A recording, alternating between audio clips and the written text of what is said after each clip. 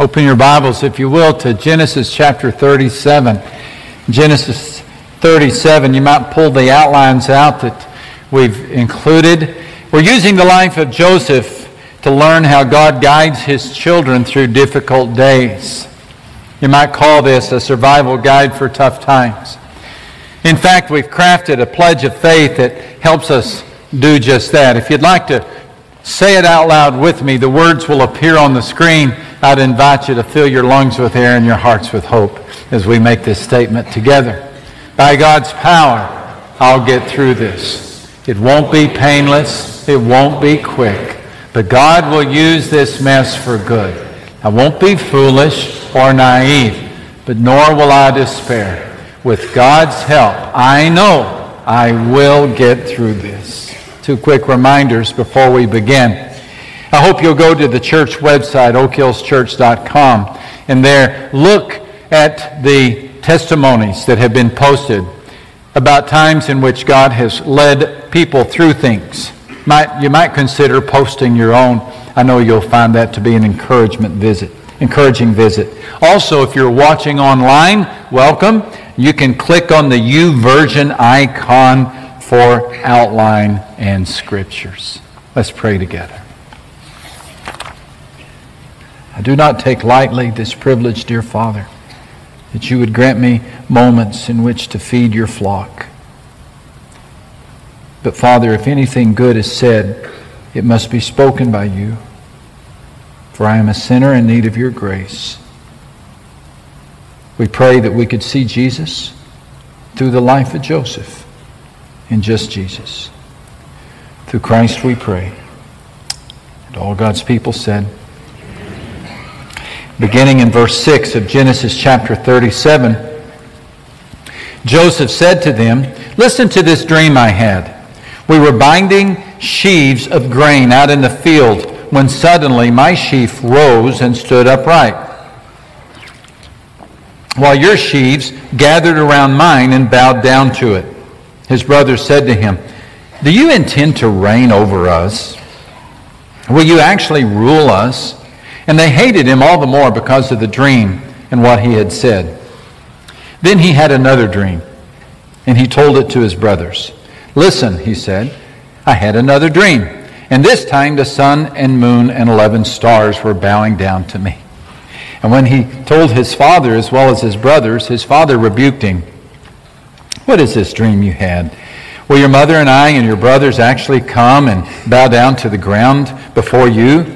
And his brothers were jealous of him, but his father kept the matter in mind.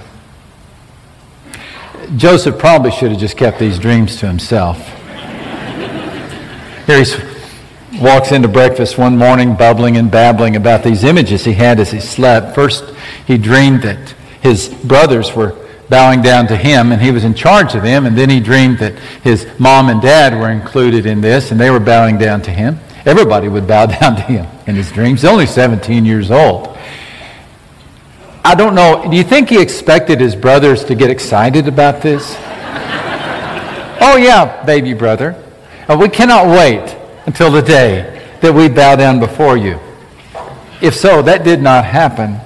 In fact, just the opposite. One day when the brothers were away from the family tending sheep, they seized the opportunity to seize their younger brother Joseph, and they threw him over the edge of a pit into a dry cistern. They stripped him of the fancy coat, and they left him there. From deep in the pit, Joseph could hear them discussing what they would do with him. "Come, and let us sell him to the Ishmaelites, and let not our hand be upon him, for he is our brother and our flesh." I think this is curious. Their collective consciences resisted sibling murder, but permitted sibling slave trade. And Joseph detected the sounds of a coming wagon and a donkey, and then some foreign accents and some new voices, and he realized there was a conversation taking place between his brothers and a group of people. He overheard phrases like, "We'll sell him to you. A couple of camels, perhaps? What do we do with him?" Next thing he knew, one of his brothers was lowered down into the pit on a rope. And then the brother grabbed Joseph, and the both of them were pulled out. And these traders, these Ishmaelite traders, began to poke and probe Joseph like he was a cow on the auction block. They stuck fingers in his mouth. They counted his teeth. They pinched his arms to see if he had any muscle. And Joseph realized what was happening, and he cried out, "You cannot sell me. I'm your brother." But the brothers just shoved him to the side, and the negotiations began.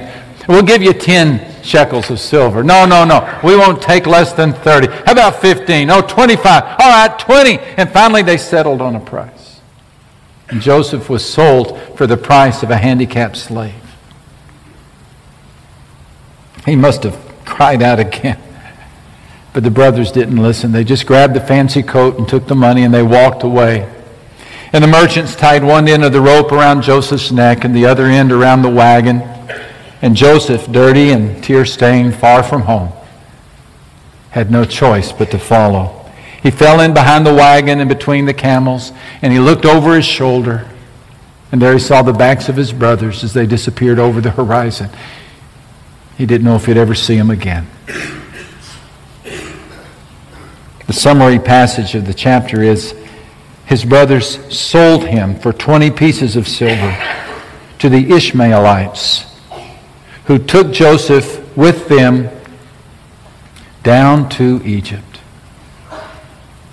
What sadder words could have been written? In fact, you might want to put one on your outline. Down to Egypt. Down is the operative word of this first installment of Joseph's life, and down is the direction his life took. The story opens with everything looking up. Joseph has a place of preference in the family. He has the nicest wardrobe in the family. He's got a place of security in the family. Things are looking up. In fact, so much so he dreams that everybody's going to someday look up to him. Life is looking up. But what goes up must come. And it came down with a crash. The brothers put him down. Then they threw him down. And then they sold him down the river. And now he was led down the road to Egypt.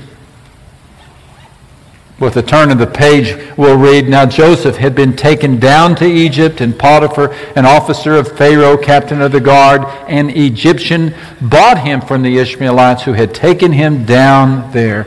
Down to Egypt. How quick this descent. Stripped of his name, stripped of his position, everything he had, everything he thought he would ever have, gone. Poof. Just like that. Just like you. Am I talking to anyone who's being taken down to Egypt? Life has a way of taking us down. Down to the unemployment office, down to the divorce court, down to the custody hearing, down to the bottom of the pecking order, down to the soup line, down on your luck, down in the mouth, down to Egypt. If life is taking you down, you can find a kindred soul in the story of Joseph. By the time he arrived in Egypt, he had nothing. He had not a penny to his name, or a name that was worth a penny. Not in Egypt. Didn't matter if he was the great-grandson of Abraham. He couldn't tell people his name would someday be in the Bible. They didn't care. His position, his rank, his authority. They didn't even like his vocation. Egyptians, those clean-shaven people of the pyramid, didn't like these woolly, bearded people of the pasture. He had no money, no credentials to stand on, no vocation to call on, no family to lean on. He lost everything, with one exception. Joseph still had God's dream. The story of Joseph begins with this dream. What a curious dream he has. And all we know is that this dream is all Joseph had when he went into Egypt. The Bible, did you note, says nothing about Joseph's training, his education, his superior skills, his talents. I'm sure he had some, but none of these are mentioned. What is mentioned, however, are these dreams. The narrator, the Scripture wants us to draw a conclusion, and that is Joseph went down to Egypt with nothing but God's call on his heart. Heaven had tapped him on the shoulder and said, "You will have a place of prominence in the plan of God." And by the time Joseph arrived in Egypt, that's all he had left. This dream, this call of God on his heart. And don't you know, he clutched it like a life jacket in a tsunami. As he was trudging through the desert, he was thinking, all right, it's not going to end this way. God told me he had a call for me. While wearing the chains of the slave owners, he remembered, it won't end this way. I've been called to more than this. Beneath the heat of the desert sun, he told himself, he had to tell himself, God has greater plans for me.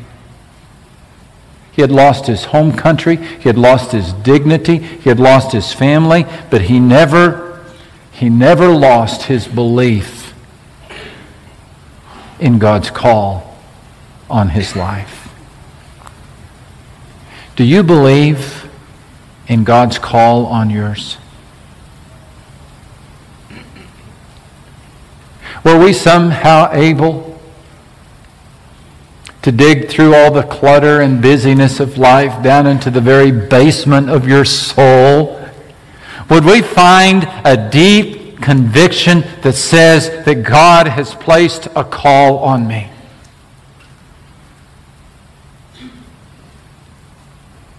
You see, our God comes a-calling. He called Joseph through a dream. He called Abraham through a voice. He called Moses through a bush. He called Gideon through an angel. He called David through a prophet. He called Daniel through a vision. He called Joseph and Mary through an angel, and Paul through Damascus Road experience. His means vary, but his plan is consistent. To every person, he issues this call, this dream. Maybe you've forgotten yours. The road down to Egypt can be tough on our calls. The path of the road is littered with forgotten dreams and abandoned hopes. Or maybe you never knew you had a call. If so, oh, what a privilege is mine to invite you to believe what God believes about you. Here it is. You are God's child. You are God's child. Before you are anything else, you are a child of God. Before you're a banker, before you're a lawyer, before you're a cabinet maker, before you're a nurse, before you're a teacher, before you're old, before you're young, before you're black, before you're white, before you're Hispanic, before you are anything else, before you are male or female, strong or weak, handsome or not handsome, before you are anything else, listen, you are God's child. You are. You are. His creation, yes. His idea, absolutely. But even more, you're His child. Do you understand that He who is all invites you to call Him Father? You are His child. And He has declared He wants you in His family. He has declared your worth. He has walked onto the auction block of society and He has wrapped His arm around you and He has said, "This is my child." And He has bought you with the precious blood of Christ, as of a lamb without blemish and without spot. You are His child. And your life is more than this life. Do not believe the tombstone. It lies to you. It says that every human being has a date of birth and a date of death and a dash in between. You are more than this life. Your life did not begin with your birth. But you began even before you began to breathe. Long before He laid down the earth's foundations, He had us in mind and had settled on us as the focus of His love. You are so much more than this speeding train of days and decades. Before you were born to your parents, you were born in the mind of God. And did you know that you're going to outlive your death? You're going to outlive your death. You're going to come out on the other side of your own funeral. When this tent we live in, our body here on earth, is torn down, God will have a house in heaven for us to live in, a home He Himself has made, which will last how long? Forever. Every voice in our society sucks us into this short-term thinking. You better do it all while you have a chance. We talk about dying. We talk about being buried. We have all of this language which would suggest to us that it's going to all come to an end, which according to Scripture is an absolute lie. He says this life is but a vapor. It's just a wink. It's just the first word of the great story that God is writing with your life. This is the kind of call that God has on you.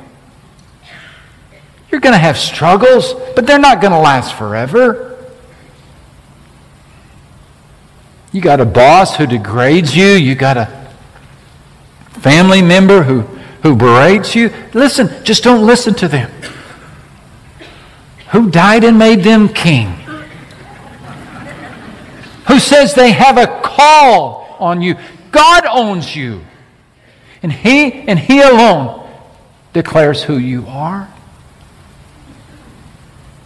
We live for the approval of others. We dance for the approval of others. We bend over backwards just to get somebody, to hear somebody say, I like you, I approve you, I want you. We sell ourselves down the road to Egypt because we fail to realize that God's portion is enough, that His approval is really all we need. This is the call He has on you. Maybe you feel like you've missed your chance and missed your prime. No. God specializes in lives like yours. And friends, every page of Scripture not just invites you, but dares you to believe in the God who believes in you. You're going to get through this. It won't be quick. Won't be painless. But God can take every mess and use it for something good. Why? Because He has a call on you. And you are God's child. And your life is more than this life. Now we tend to forget this. It gets lost on the road down to Egypt. Turbulent times call us to either question our destiny, or certainly forget our identity. We redefine ourselves according to our scars. I'm the cancer patient. I'm the divorcee. I'm the bankrupt businessman. You're a child of God. This is the call God has on you. And when we forget this, folks, we begin settling for a small call. We try to pack that tiny dash between the dates with as much life as we can because we don't think we're going to outlive this life. And we think our call is just to make money, to make friends, to make a name for ourselves, to make love with anybody who'll let us. We settle for a small call in life when God has called you into an eternal existence with Him, to reign with Him forever in a new kingdom. This is the dream He has planted in your heart. And that resonating voice within you right now is the Spirit of God, the witness of God's Spirit saying yes. You and I both know you were made for more than a small call. And our job when times get tough on the road down to Egypt, our job is to attune our ear to the high call of God and to turn a deaf ear to the small calls of life. Have you ever known anyone who did this? I have. Forgive me for using my father yet again as an illustration of faith. But the truth is, I just have never known anybody who lived the way he lived, and most of all, who died the way he died. He was 69 years old when he was diagnosed with ALS, or Lou Gehrig's disease. Crippling, cruel condition, especially for a robust mechanic who one day realized he couldn't turn a screwdriver. He had just retired. And he and Mom had just bought this travel trailer. And they had this idea of pulling this travel trailer all over the country and visiting every state in the Union. Have you ever seen those little maps you can buy and put on the back of a trailer or a truck and then place an emblem of every state once you visited it? His goal was to fill that thing up. He'd worked for 3 decades as a mechanic and saved up enough money to retire, and now they were going to travel the country. His road down to Egypt was not because his brothers betrayed him, but really because his body betrayed him. His health betrayed him. And just like that, and just in a matter of moments, it seemed, he went from healthy and robust to unable to comb his hair or brush his teeth. Somebody had to carry him into bed and bathe him. He lost so much. My wife, Dinah, and I were newlyweds. We were living in Florida at the time, and we were preparing to move to Brazil, where we were going to do mission work in Rio de Janeiro. But I wrote my dad a letter. I said, Dad, I can't go now. Not with this. My dad never wrote letters. He wrote me a 4-page reply that I kept in my Bible for many years until it got so creased and faded that I was afraid I was going to tear it up, and now I keep it in a safe place. But just a phrase from what he said. He said, in regards to my disease and you're going to Rio, that is really an easy answer for me, and that is go. Capital G, capital O, exclamation point. I must say that I have no fear of death or eternity. So don't be concerned about me. Just go, capital G, capital O, and please Him. Who can write words like that?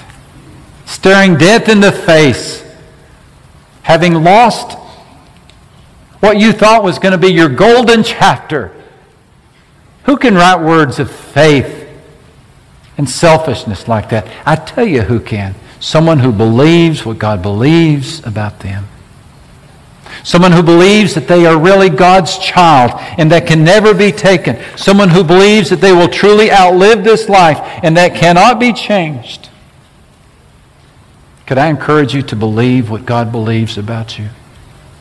Do you know the Bible says that God's gifts and God's call are under full warranty, never canceled, never rescinded. I'm speaking to somebody who is being reminded today of a time in your life that you accepted God's call, but it's gotten lost in the busyness of life or the pain of life or that downward descent into Egypt. Could I invite you to reach back toward the hand of God, and you know what? You will find the hand of God reaching for you as you take that call again. I'm speaking to someone who never knew this call. And this is God's hand reaching to you, saying, don't you listen to the television shows. Don't listen to the magazines. Don't listen to what society says. You are not the sum of what you have, not the sum of who you own, not the sum of how you look. You are a child of God. And you were made for holy purposes. And you'll get through this because you are His. And it's His dream that never dies. Will you receive God's call again on your heart? Can we affirm it one more time? We're going to post that declaration of faith on the screen. And I'd like to invite you now, having been reminded of the call God placed on Joseph's heart, to affirm the call that God has placed on yours. By God's power, I'll get through this. It won't be painless. It won't be quick. But God will use this mess for good. I won't be foolish or naive, but nor will I despair. With God's help, I know I will get through this. Hear us, O Lord, as we make this declaration. It's our cry out to you to ask you, Father, to grant us strength. Father, for those whose lives are healthy and robust and happy, we give you thanks. But we know that even in those seasons, our life can turn down in a moment's notice. And for those who are today finding themselves on the road down to Egypt, would you remind them what you did for Joseph? And tell them, Father, that you can do it still. Thank you for the hope that we have in you. Through Christ we pray. And all God's people said,